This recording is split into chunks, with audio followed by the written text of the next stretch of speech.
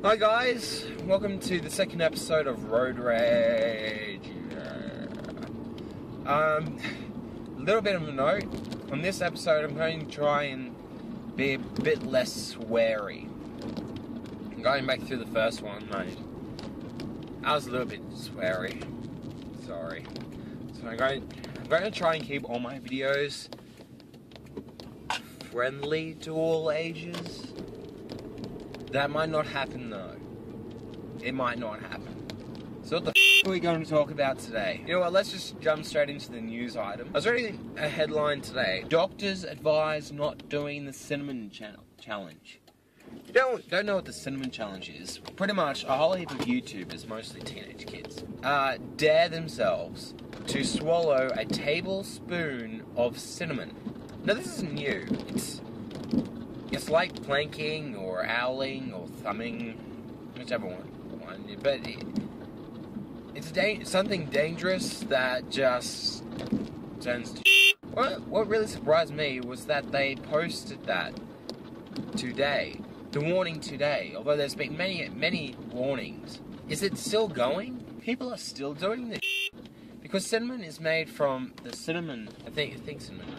I don't know. Someone in the comments correct me if I'm wrong.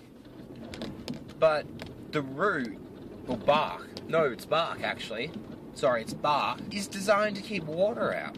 That's what it's for.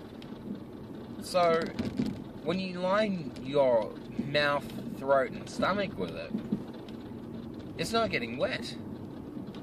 That's scary as shit. And then people just still do it. It's ridiculous. Why do people do that to themselves? It's horrible. Then you have to ask yourself, why do people do it? Is it a case of double dog dare? Remember in the play school, you're chicken if you didn't do it? If you didn't do it, you're class chicken, and then embarrassment for you. But I think another point is the whole dynamic of YouTube is to become famous, or at least have the same sort of sensation to being famous. You make videos that can get attention. They can get a lot of attention. The Cinnamon Challenge, there are thousands of videos. It's like the Harlem Shake. Harlem Shake's not bad because, you know, people don't get hurt in that, mostly. You embarrass yourself, but you don't really hurt anybody. But the Cinnamon Challenge, there are thousands of videos of kids doing it. I suppose, join the crowd, get a lot of views, I suppose. But is it worth it? Is it worth risking having to go to hospital, a collapsed lung, choking, if just for a few views? Being a YouTuber myself, and wanting views, of course, want people to view my videos, there's better ways to do it. Probably not quicker ways, but a lot better, smarter, less dangerous ways.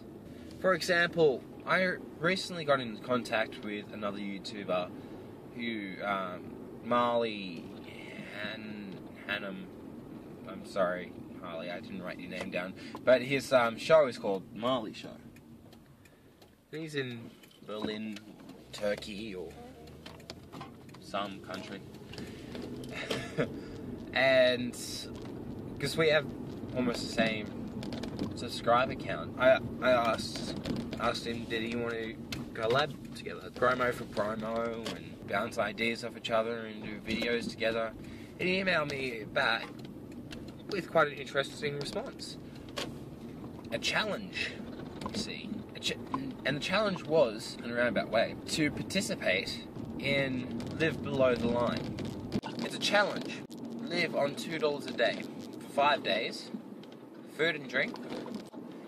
It gives insight into extreme poverty. And you get people to sponsor you, enlist. You enlist different people, and you raise money for extreme poverty. Like last year, they raised $2.5 million. This is just Australians. $2.5 million Australians raised to break the cycle of extreme poverty in Cambodia and other countries. This included having a year 8. Because most children in Cambodia only go to school until year 7 and then join the workforce. And their hopes is that they can build years 9, 10, 11 and 12 to break that cycle and to help others.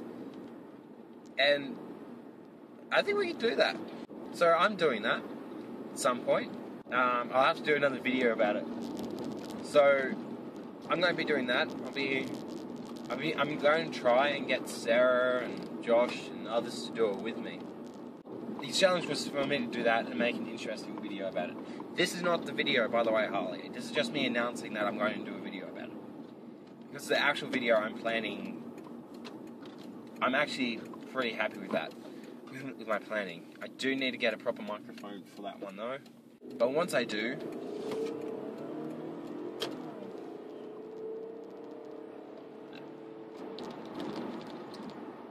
get a proper microphone and I'll start making that video, it'll be good.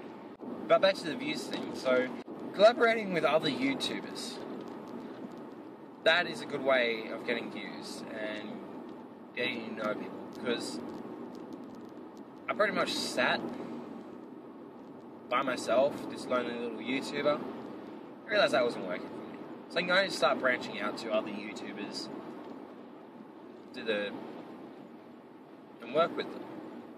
No, I'm not meaning like Shane Dawson and Emma Blackery. Like the they'll talk to me. No, I'm talking about like Marley. People who have about the same subscriber count to me, so we can build on top of one another. Guys, I encourage you to go check out Marley's channel. He does some pretty funny stuff. It's not a 40-minute video like this. But I'll put annotation somewhere here and a link down in my glove box. Yeah, let's do that. Description for Road Rage is my glove box. It's a flaw in my other videos. That's another thing. On Saturday, I uploaded a video called Cha-Cha-Cha Changes, which is a new vlog, a new segment, new series, so you can call it that.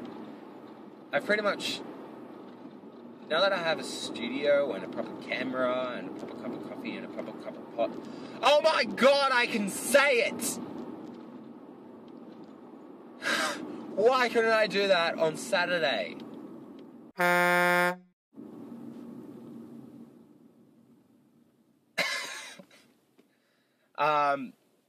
And I started making videos again. Now on Saturday was pretty much me just wanting to grab a whole heap of studio equipment and go with it, because it was pretty cool. But what I need is, I need two things for that. I need a name for that segment, because it's not a vlog. Technically, this is more of a vlog than anything else. That's a weekly video or something like that. It's one of the biggest things that I mentioned in that Saturday video was a schedule. You try to get around me. No. You. The schedule being, I will film my weekly video on Saturday or Sunday, edit it and upload it on either Sunday or Monday. Now, why it's Saturday or Sunday is because with work and school, it's uncertain when I'll be able to make a video. Seriously, I'm going the speed limit. By doing that, it gives me a bit of flexibility, because I might be working all day Saturday, so I'll be able to do it Sunday or vice versa. And then that way it gives me a bit of ambiguity without being too ambiguous, if you get me. In a hurry. And I'm still unsure on what days I'm going to do this. I'm agreed that I'm going to do it once a week. That's a given. Unless you guys say to me, Dylan, it's a half an hour video. I can't watch a half an hour video. every goddamn week. If I get plenty of those, then I might do it every fortnight or something like that. But for now, they're weekly videos. Alright guys, and add this to the schedule. Road Rage will be on Wednesdays or Thursdays. They're going to be uploaded then, and I'll film them either Tuesday or Wednesday. The other thing that I wanted you guys to do, that if I miss a video, hammer me. Like, if it comes around Tuesday and you haven't gotten a weekly video, hammer me down. Go on my Facebook if you're my Facebook friend. Dylan, we want to see your goddamn video on my channel. Comments on my last video, this one, or like something like that. Where's the weekly video? Twitter, Tumblr, Yahoo, MySpace, Bebo. Haven't seen Limestone Lizzie for a while. It's funny, I actually get worried about her. Don't really know her. You know, we're coming past the War Memorial. As we go by, you might be able to see that they're setting up a huge grandstand and everything. That's because it's ANZAC Day. That's coming up. I want to say, because I'm trying to explain it to international people, what it's like. Like, Britain has Remembrance Day, but we have Remembrance Day too, and it's not like that. It's kind of like that, but it's different. It's about the ANZAC troops who, biggest stories, who landed on Gallipoli. You actually got a wrong order from the Brits, and they were slaughtered by the Turks. They were literally uphill battle, and it just went on quite a while. But an ANZAC Day remembers fallen soldiers, not just from that battle, but from all Australian battles, and the comradeship that we as Australians have, and the bravery, just brilliance, endurance, how we as a nation have for one another. It's been so long since I went to history class. H&L, getting it there. So guys, down in the comments, tell me anything to talk about, because I didn't bring enough to talk about. Sorry. Quality content. Yeah. Cispa. I can talk about Cispa. I think it's that now. The internet censoring. Yeah. Can't talk. The internet censoring. The internet censoring bill is back in play. And this was pointed out to me by Anonymous, the online terrorist group, that while everyone was occupied by the Boston bombings, Cispa got through one of the houses, which is horrible, but they took advantage of a vulnerable time, and he got through one of the houses, and down in my glove box, I will put links for people to go and fight against that, because I put links there that you don't need to be an American citizen to fight against, because that happens too often. America does something, the whole world follows. And being a big ally of America, and with Barack Obama pretty much being Jilly Gillard's best friend, or however they want to portray that in the media, if Cispa passes, because there's similar bills trying to get passed here in Parliament in Australia, they're not doing very well though, because we're rolling out the National Broadband Network, so fibre optics for everybody, yay. So censoring the internet right now wouldn't be too good of a plan, even though people are criticising the NBN and everything. But if America was to pass a censoring bill, censoring spying, lack of privacy on the internet, then Australia will probably follow suit. So again, links in the glove box, or the description box, where go up, type in your email address, and tweet this politician that said that people who are fighting Cispa are only 14-year-old bloggers. I'm not a 14-year-old blogger. I act like it sometimes, but I'm not. I might also put an annotation somewhere here for a video where you can learn more about Cispa. I hope I'm pronouncing that right. I kind of didn't want to make a video about it. Not because I don't respect it. It's more of the fact that it's... How am I going to top John Green and him and so many other YouTubers? But the Boston bombings, you know, one of the biggest bombings in America since 9/11. What I'm about to say, I hope you're not going to take it in the wrong way. But the Boston bombings have brought out the best in humanity. It was a horrible, tragic event. But hours after that, people have flooded the Boston Marathon website saying that they're going to be doing it again next year. And people immediately jumping into action, helping those on the ground, giving blood. They had enough blood within hours, which is fantastic.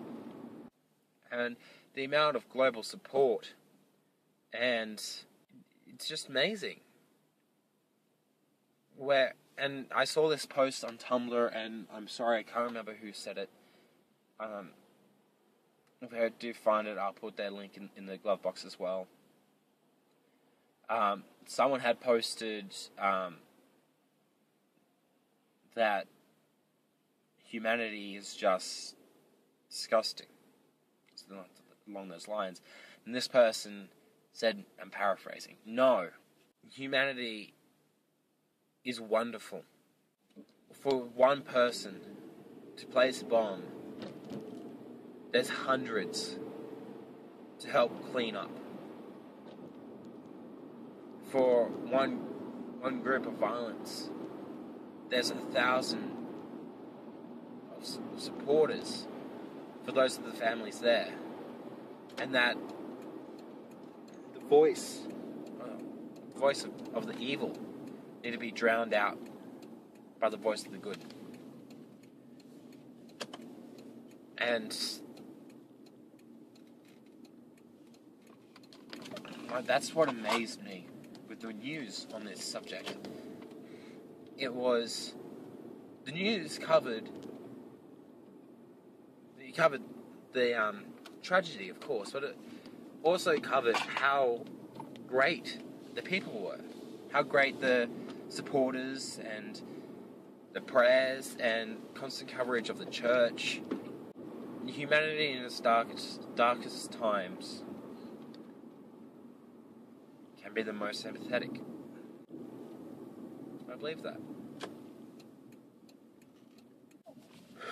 Alright guys, wasn't much to swear and yell out today. Sorry. Bye!